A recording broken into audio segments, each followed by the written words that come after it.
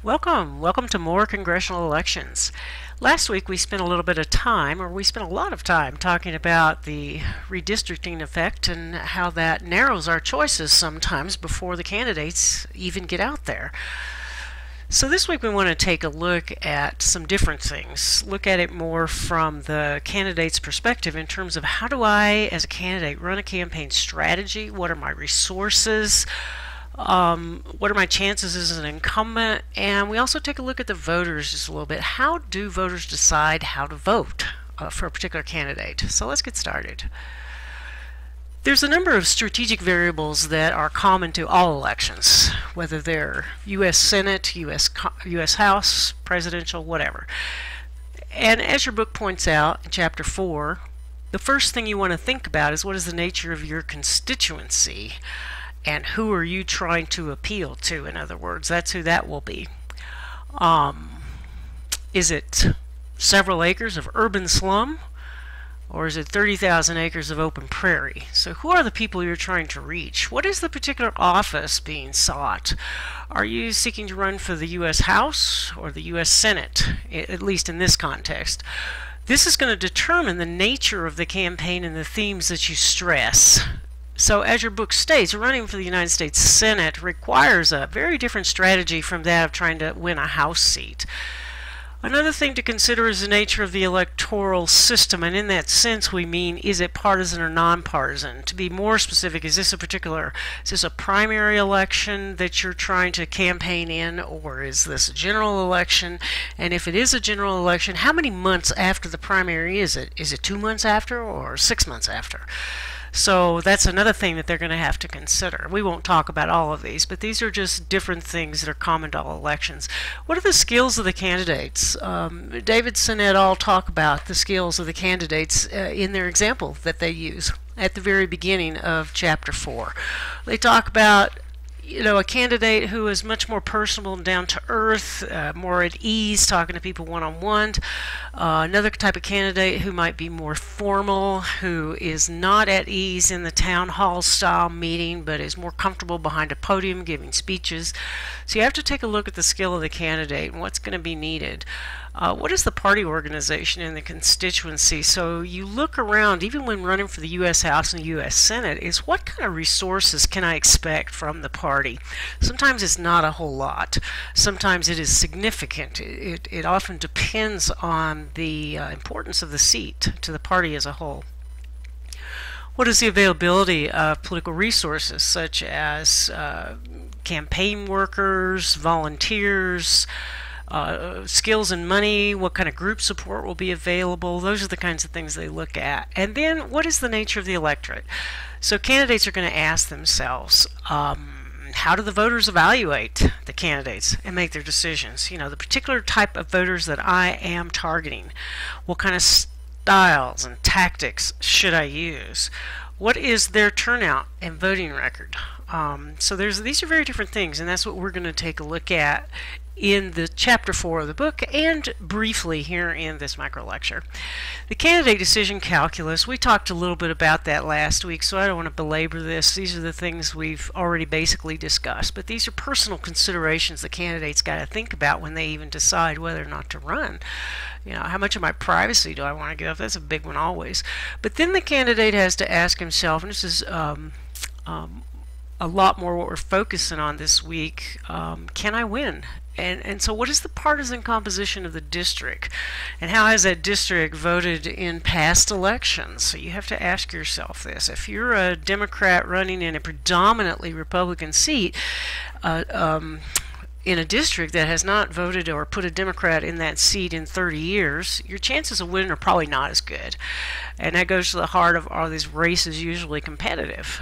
Certainly not. In the 4th district that I live in Colorado, before it was redistricted into the 2nd district, the 4th district of Colorado has always been very conservative and has always sent Republicans to the U.S. Congress, with the exception of 1 year. In 2008, they elected a Democrat who was promptly voted out of office in 2010.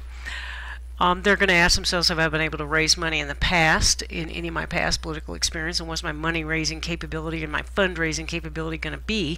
And are there any national issues that might affect my chances of winning? Certainly quite a few Democrats lost their seats in the 2010 midterm elections because of the healthcare reform issue and a number of other things. It felt like Obama was a big spender. There were a number of issues on the national scene that cost a lot of them their seat. Again, how much can the party organization provide, and this kind of stuff.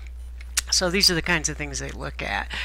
As your book points out, there are very different strategies in the Senate versus the House, because if you're running for the Senate, you're running for an entire state. This is usually a larger, much more diverse electorate.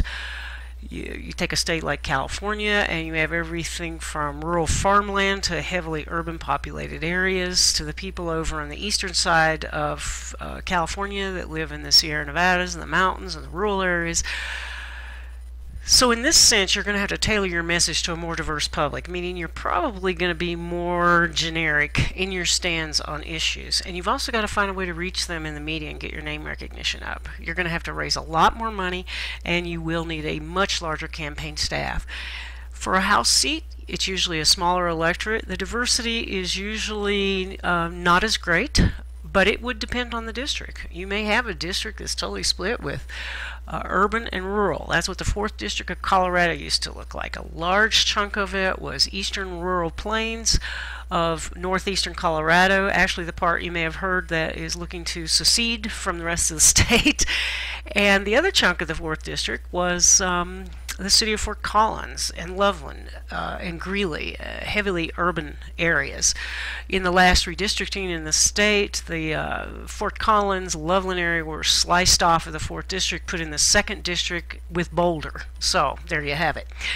Well, nothing more needs to be said there. So your method of communication, if you're running for the House, is going to be more mass mailings, flyers, one-on-one contact, community meetings, that kind of stuff, as your book talks about. So you're not going to need quite as much money, but it's still very expensive. We'll be looking more at what some of these races cost. The key candidate resources are party organization, interest groups, media, that kind of stuff. One of the things that's most precious to a candidate is time. But you know, the candidate cannot personally visit all voters, especially if they're running for the Senate. Someone running a small district might be able to do that. So they're going to have to rely on all these other things. The party organization, which is key sometimes in helping to get out the vote on election day. Party organization can also provide survey research and other kinds of polling resources. The national parties may funnel resources down into these elections at the state level to try to influence them and help them out. Organized groups. These can be used as a resource. However, you have to be careful. You have some groups that can actually generate a good deal of support for a candidate, or they can create a great deal of opposition for a candidate. So let's say your candidate in the Sierra Club comes out with an ad in support of you. This is going to alienate maybe some hunters and other people like that who wouldn't want to vote for you, or they might tag you as being definitely one of those Birkenstock granola crunching, sprout eating Berkeley hippies. There you go. That's a joke. But anyway, if you have to be careful what types of groups you affiliate with. This is what makes the election mix today so much more volatile and so much more interesting, because now we have all these super PACs coming into the race, running ads in support of or against in opposition to a particular candidate, and nobody really knows what they're all about. We'll talk about that more when we talk about these super PACs. Groups like the Sierra Club, the National Rifle Association, AARP, you have very clear identities with them, and they also typically tend to identify with particular political parties, so that helps you understand a little bit more about what that candidate is, what that candidate is all about, if they're supported by the Sierra Club versus being supported by the National Rifle Association. But when you get these super PACs like Restore Our Future, what does that name tell you? It tells you very little. And unless you dig and find out who is funding that, you really have no clue. So this is the new role that these interest groups are playing. The media, we're going to talk about an awful lot next week. We're going to talk about the role of the media, the role of the news broadcasting system, the political pundits, the journalists. What is the impact of political advertising on voter decision making? How does that influence it? So we'll talk more about that. And then of course the personal campaign organization is incredibly important. The candidate is going to have to take a look at where are all my available resources and how do I want to target each of these little piles of resources. What am I going to do with them? So these are things that have to be considered. Now we turn our attention for just a moment to who votes. This is something that is discussed in great detail in Chapter 4, and I'm just going to touch on it lightly. We know, and we've always known through 50, 60 years of studies, that those higher socioeconomic status folks are the ones who vote in higher numbers as a percentage of their portion of the population. So upper middle class people, middle class, wealthy folk, these folks are going to have a higher turnout. Typically we see older people vote. As your book points out, young people, in terms of the percentage of the population that they represent, they vote in some of the smallest numbers. So they're, they just, your book talks about the reasons behind that. People who have a high degree of interest in politics, like all of you out there taking this class, probably voters.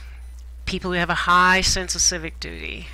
And of course it goes without saying your party loyalists and activists are going to vote. But you've also got certain demographic groups that vote in higher numbers that I haven't gone into here. You've got, vote in lower numbers. I'm sorry, not higher numbers. You have your African Americans who vote as a percentage of their portion of the population, vote in very small numbers.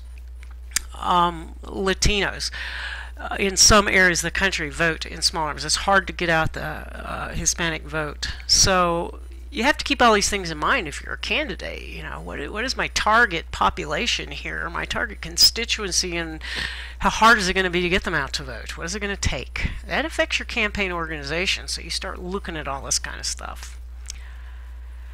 One thing in terms of how voters decide, I wanted to point out to you that you need to remember. This is for those of you who are engineer-minded and like schematic diagrams. I like trying to, how do I put it? I like trying to draw diagrams of politics. And I didn't come up with this one. Someone else did a long time ago. But nonetheless, how do voters decide? What are the things that influence their decisions? You can come over here and look, and what this basically is our political socialization that you already know about from your other political science classes that you've taken. We form our attitudes early in life from our family, education, friends, spouse. All this stuff helps make up our partisan identification. Here we are, the voter now. We got a whole background of this stuff that's sort of got us already tilting for the most part to a conservative position or a liberal position. So this generally translates into our party identification. I want to keep that in mind. This is a long-term force in the election process. Something, by that we mean it does not change from election to election.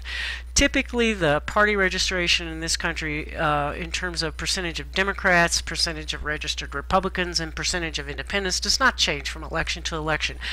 You may have sweeping realignments as we did after the New Deal and after the Civil War, but party identification of the average person doesn't change. So that's a long-term force that you can kind of count on for a while.